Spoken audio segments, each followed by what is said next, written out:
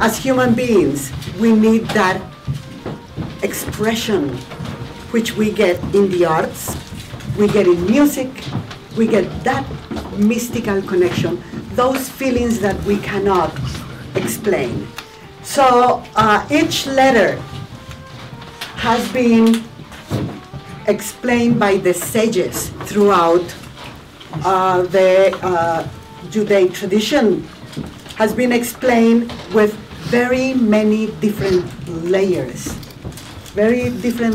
of meaning, and each letter, it is said that it helps to make a unity, to make the whole universe. In fact, the Zohar, or the Book of Splendor, the Book of Radiance, that is from the Middle Ages, that was written by Moshe de Leon in Spain, says that at the end of the 13th century, says that the building blocks of the universe are the letters. Why? Because the letters are energy.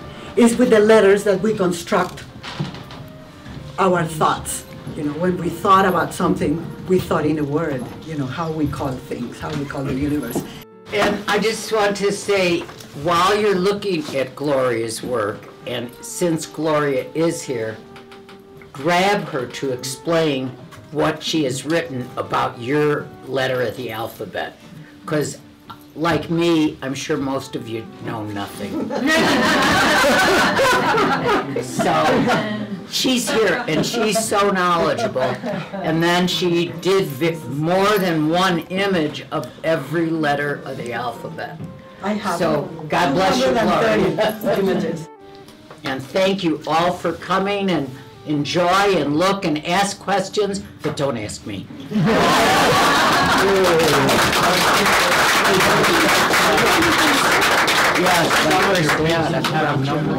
Yes.